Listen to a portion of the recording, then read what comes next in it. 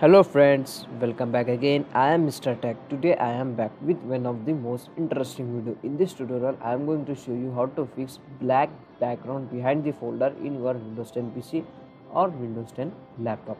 So how to fix this? How to remove black background from your folder background. So let's get started. For this you don't need to do any extra hard work.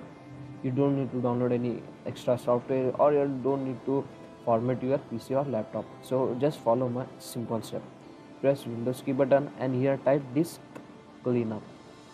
So after typing disk cleanup, just hit enter. After hit enter, you can see this type of interface and select the drive with in which you are getting background behind the folder. For example, C. After selecting C drive, so press OK. So you want to wait for few minutes till the process was complete.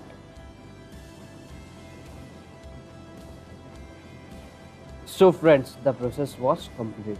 After the process was complete, you can see this type of interface. So just scroll down and check thumbnails. So just check this box. After checking this box, so just click on clean up system files. So after clicking, you need to wait for few minutes. Again, was the process was complete.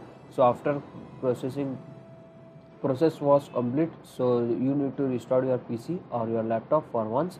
So afterwards you never see the background behind the folder. So this is very easy and simple step to fix this issue. Hope you enjoy my video. Please like, share and subscribe. Till you have not subscribed my channel, so please subscribe my channel and press the bell icon for latest updates. So